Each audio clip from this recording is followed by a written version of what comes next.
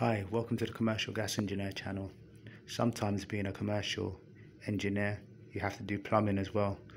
You do heating, you do gas, you have to do air conditioning, electrics, wiring. Sometimes I get sent to electrical call-outs. I've been sent to call-outs where I need to work out why a phase has been lost in a building, or an air conditioning problem, or I got it for a heating problem. It's actually an air conditioning problem. So as you may know, sometimes your fields cross over depending on what company you're working for.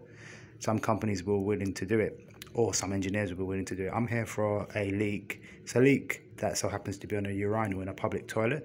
So when the toilet is filling up, when the sensor is activated, this urinal bowl is overflowing into the bucket. I'll just show you how I went about fixing this problem.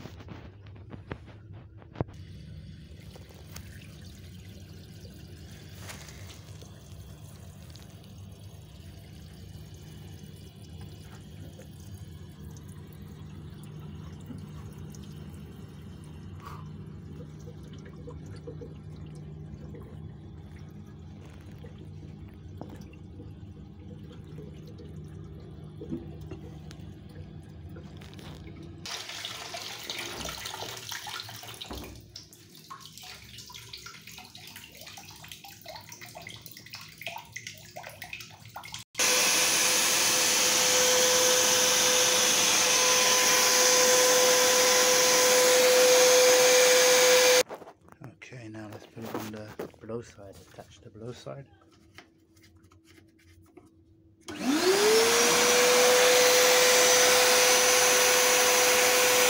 Let's have a little look up there.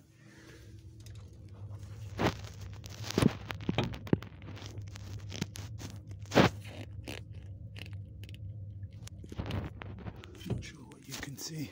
I can't see much. Okay, now we're gonna hoover this side. See, what we don't want to do is cut the seal around here, remove the urinal, because there's no access to it. So I'm gonna just try to unblock it without taking the thing apart.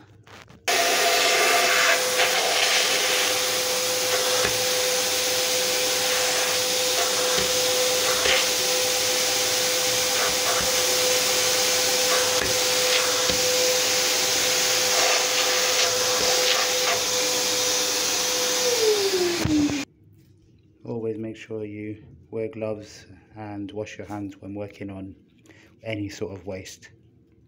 Even sometimes put a bag over things if you're working on a toilet, and or throw away your clothes or wash your clothes if need be, but don't walk into your house afterwards when working on certain waste like urinals and toilets. Be careful.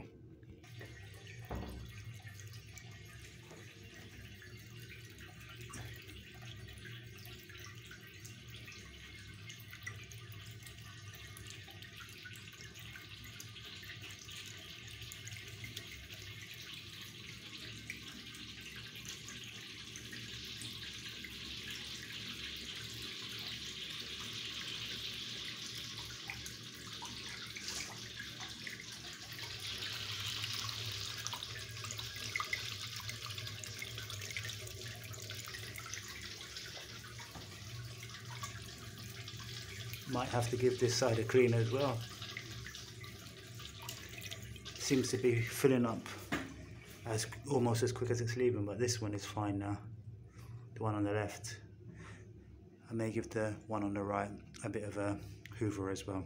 Alright, thank you for joining me. Hope that wasn't too boring for you. If you wanted commercial gas, but we also plumbers as well, electricians, air conditioning guys, and whatever we can be as well. All right, until next time. Bye.